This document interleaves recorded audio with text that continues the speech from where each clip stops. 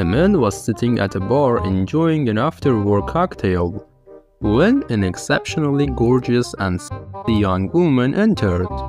She was so striking that the man could not take his eyes away from her. The young woman noticed his overly attentive stare and walked directly towards him. Before he could offer his apologies for being so rude, the young woman said to him, "I'll do anything, absolutely anything that you want me to do, no matter how, for $100 on one condition." Flabbergasted, the man asked what the condition was. The young woman replied, "You have to tell me what you want me to do in just 3 words."